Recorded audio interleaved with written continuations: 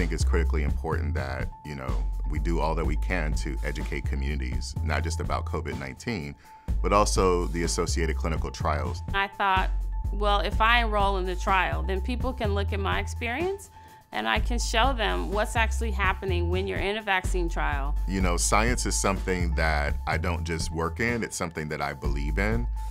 And I wanted to do my part to help, end the uncertainty and to get us back to some degree of normalcy. In the study I was in, there were two groups.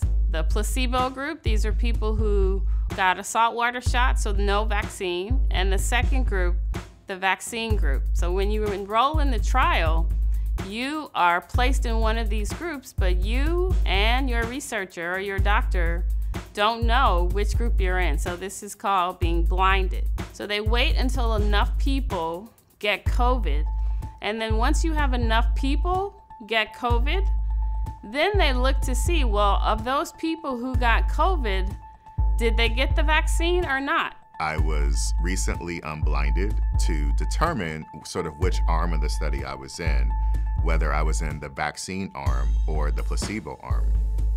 And I learned that I was in the vaccine arm. And I'm happy to tell you I was in the vaccine group.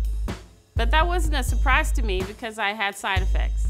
And my side effects matched what we expected from the phase 1, the safety part of the studies.